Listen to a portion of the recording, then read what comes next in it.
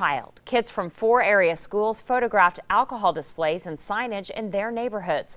Their work is currently on display at the Bancroft Street Market, and it may open some eyes. We got a bunch of youth groups together to kind of talk about how they see alcohol in their communities. 3 dozen images Things that look like soda pop or candy, but are actually alcoholic beverages. depicting a disturbing image of Omaha Targeted at young people to get them hooked early. through the eyes of those being targeted. We also saw a lot of alcohol-related litter, huge alcohol areas, varieties. We see alcohol advertisements everywhere. This photography display at the Bancroft Street Market was shot all over town by youth in the Next movement, working toward change in their neighborhoods. This one is one of the more powerful ones. So our Omaha South group, right, has a Coors Light vehicle parked in front of a high school. Alex Brown with Thrive Center Omaha is himself a photographer.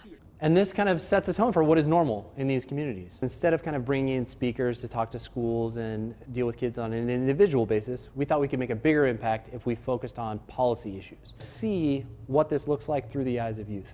And by doing that, we want to start a conversation to say, this is not okay that this happens in our communities. I was surprised in how vivid it was for a lot of the youth. And the message these photographs send is powerful. We don't accept this. This isn't how we want to grow up, and this isn't how we want to leave our communities for the next generation. And so we're going to do something about it. Hoping for change through the eyes of our youth. I would challenge someone to come through and see this and look at all of the areas where alcohol is advertised, especially in front of young people, and say that that's okay.